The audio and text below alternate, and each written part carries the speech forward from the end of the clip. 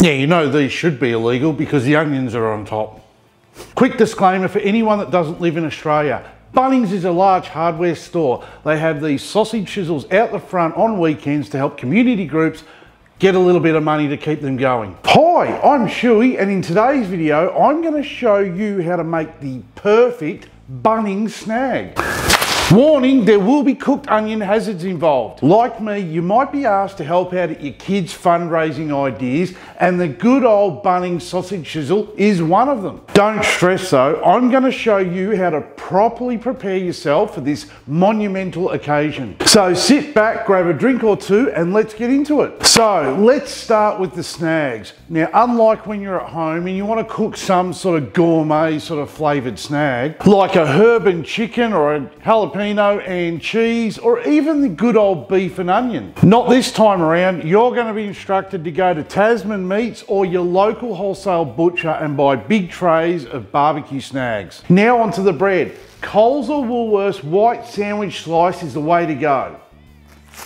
The toast cut, although more stable once that grease and sauce hits it, it makes for an unbalanced meat to bread ratio, and we aren't about cooking the wrong type of Bunnings snags today, are we? So plain old white sandwich slice is the way to go. How easy is this? Nearly as easy as liking this video. Now we get to the condiments, or sauces if you please. Now don't go crazy here either. You've been entrusted into a brotherhood or sisterhood or a gender neutral fluid positive individual being of a social gathering entity if that floats your boat. Either way, don't stuff this up by going out and getting some fancy $10 sauce. The Master Foods trifecta is all you're going to need. That is barbecue sauce, mustard, and tomato sauce. No ketchup being used here. Now we get to the hazardous onions, so stay back. Further again, you should be safe there. These onions are hazardous, and Bunnings have announced these sweet, delicious, caramelised toppings are a threat to our health and safety. Now they may make you cry a little bit, but let's not get all bent out of shape over this. Looks like we can beat an onion, so do not be afraid of them. To prep, cut the tops off. Now slice in half, leaving the root intact. It's when you trim this off that it starts to bleed and you're going to cry. Now peel them because the outside bit doesn't taste good. We need sliced onions to slice away and then put these into a foil tray. Now you might be required to gather some drinks for this event. Usually given some cash and told to go and get a selection of drinks. Don't cheap out and get the no-name stuff. Coke, Solo, Fanta is what you want. Into an esky with some ice is where they go. The punters will thank you later for not being cheap. Now when you've turned up to the sausage sizzle, you may not be entrusted with the tongs and you might be delegated the bread. Now, although an easier job than the grill, you still need to focus. You just want to have one napkin for every piece of bread. Now don't be like Karen and use 2 napkins for every snag, because then you're going to run out and you're going to have to send someone to the shops to do another napkin run, and your budget's going to blow out. This is a fundraiser, not a napkin giveaway bonanza. One napkin isn't enough to clean up the grease and the sauce that dribbles down your chin while you're eating the snag.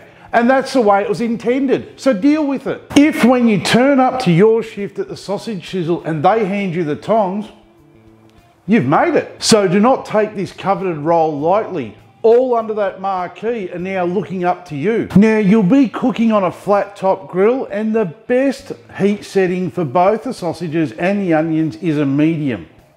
And guaranteed the person before you's probably cranked it right up to high, turn it back down. But be prepared, you're going to get RSI in your wrist because they're just going to be working overtime throughout the whole shift. You're going to need a good pair of tongs and a spatula.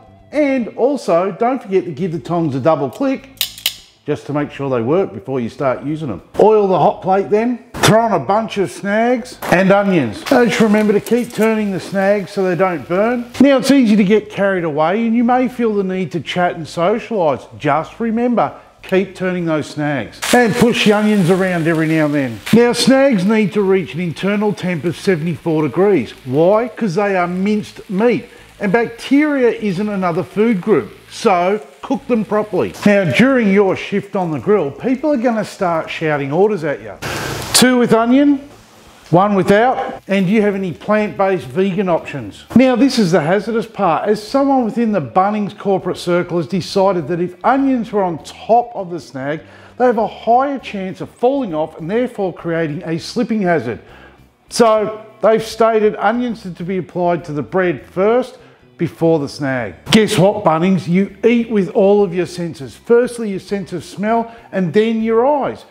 Then your taste buds, and while you take the first glorious mouthful, the nostrils fill up with that scent of whatever is on top. And that should be sweet caramelized onions.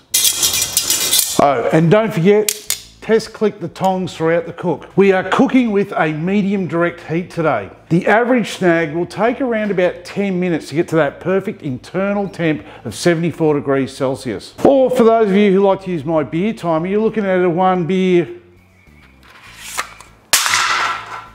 cook.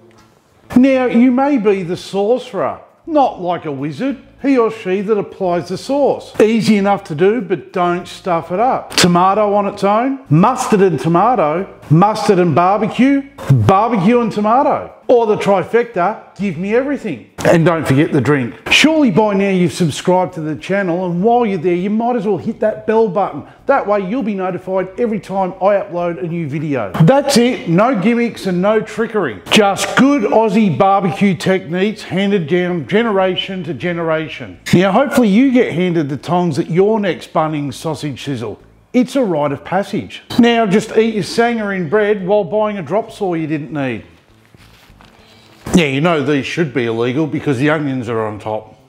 How easy was that? Bunnings Snags made the proper way.